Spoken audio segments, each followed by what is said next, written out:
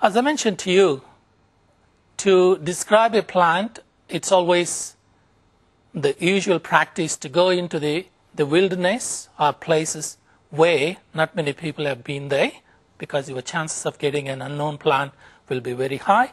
So if you do so, then you need to look after yourself. Safety of yourself means you'll be going to open sun.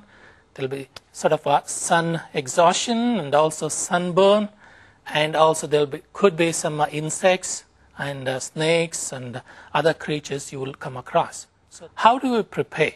First of all, we need to wear long-sleeved shirt, preferably cotton shirt, and then the long trousers, the covered shoes, and also you need to have a hat and sunglasses.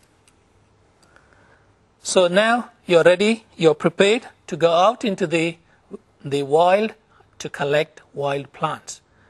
But at the same time, you need to take some water supply, and also you need to have some sort of a communication the gadget, either a GPS or a mobile phone, and something so that you can communicate with other people while you are out in the bush. Alternatively, if you don't have the communication skills, at least make sure you tell someone, your relative or somebody, that you're going to a particular place and you're expected to be back at a certain time, so that they will keep an eye out for your return.